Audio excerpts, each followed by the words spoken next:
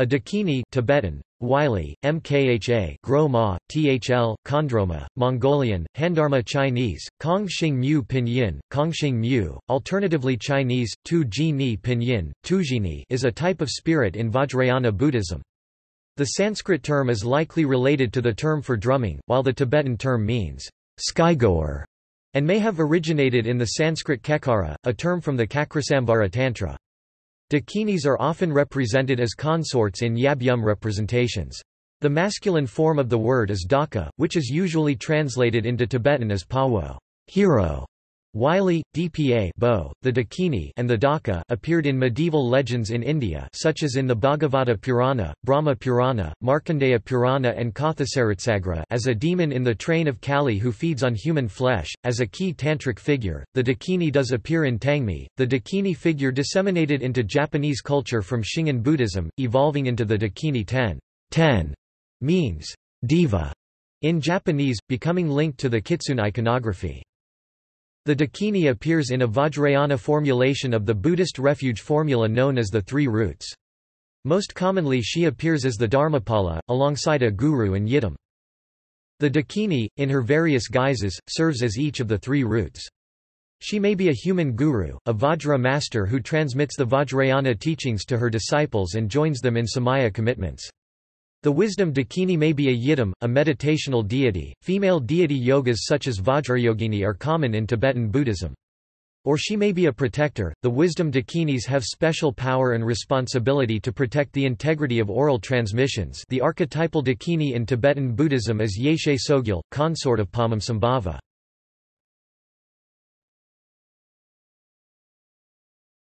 Topic: In Buddhism.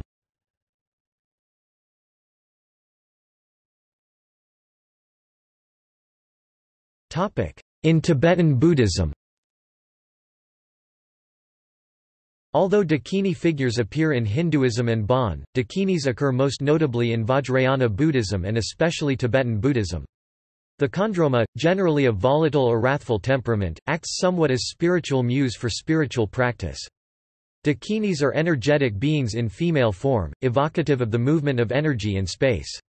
In this context, the sky or space indicates sunyata, the insubstantiality of all phenomena, which is, at the same time, the pure potentiality for all possible manifestations.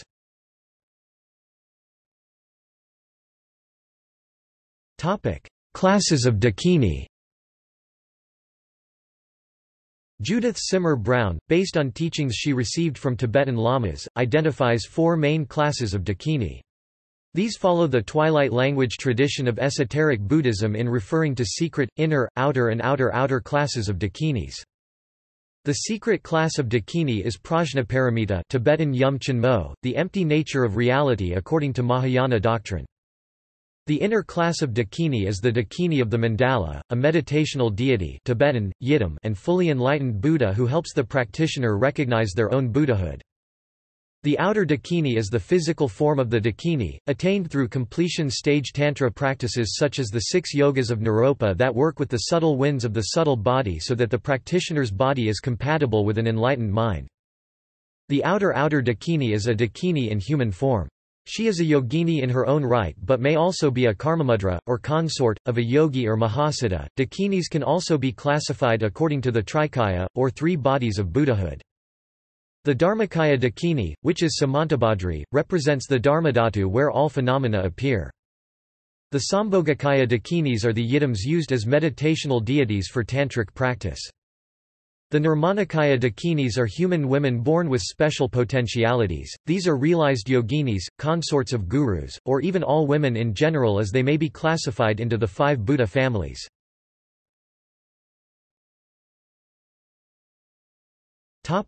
In Dzogchen.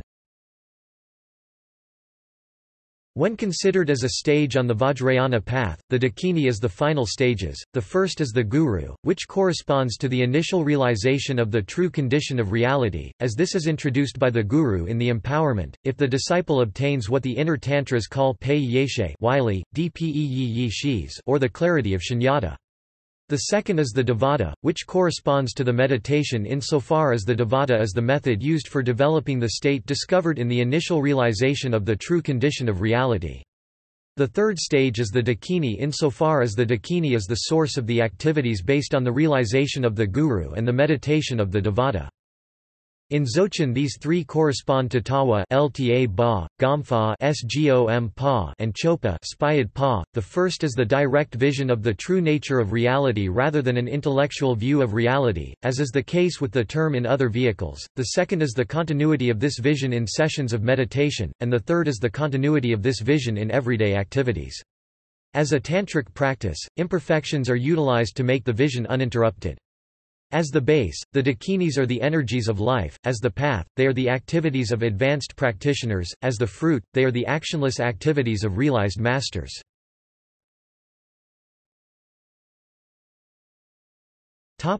In Anuttarayoga Tantra.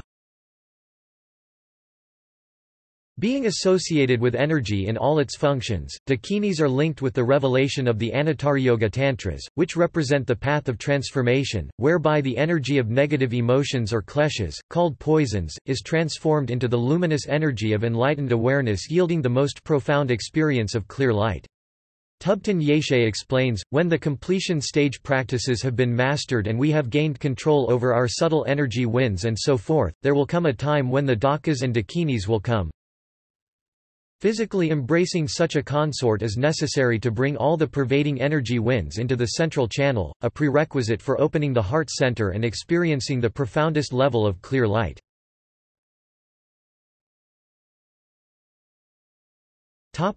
Daka. In some instances, the terms Daka and ḍākinī have been used for practitioners of tantric yoga themselves. In other instances, just ḍākinī was used for female practitioners, while male practitioners were just known as yogi. Padmasambhava was known as a yogi and Yeshe Sogyal, a Tibetan princess, yogini and consort of Padmasambhava, as a ḍākinī. Miranda Shaw, associate professor of religion at University of Richmond, said in an interview in 1995, "In Sanskrit there is only one word, ḍākinī. There are only female ḍākinis. There is no male ḍākinī. It is an impossibility and a contradiction in terms." Whereas Jan Willis in the chapter ḍākinī, some comments on its nature and meaning points out that she is not female, though the ḍākinī assuredly most often appears in female form. This is but one of the myriad of ways absolute insight chooses to make manifest its facticity. Tibetan lamas trained in the Gelug school, such as Surmi Kensur Lobsang Tharchan and Kelsang Gyatso, and those of the Karma Kagyu school such as Khenpo Karthar Rinpoche, write freely of dakas and ḍākinis. Tubten Yeshe clarifies their meaning. What are dakas and ḍākinis? Simply speaking, they are males and females who possess advanced experiences of tantric transformation and control and are therefore able to increase the blissful wisdom of a highly qualified practitioner.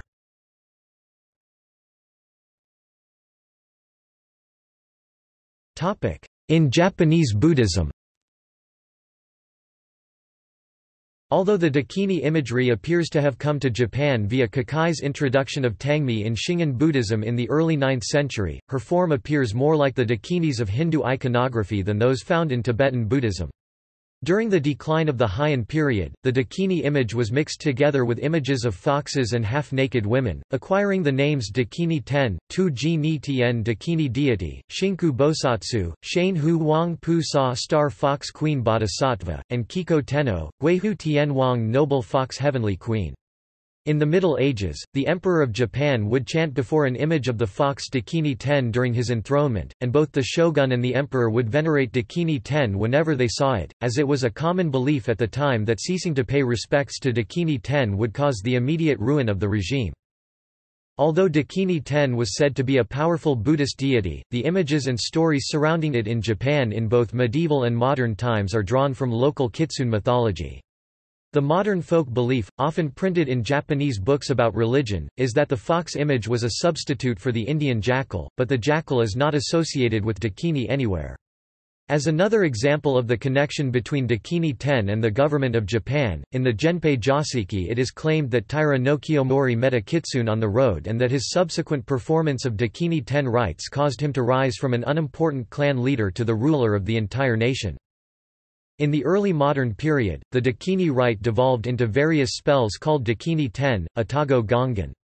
Those who felt wronged in their village could go to a corrupt Yamabushi who practiced black magic, and get him to trap a kitsune and cause it to possess a third party. Reports of possession became especially common in the Edo and Meiji periods. For details, see Kitsunetsuki.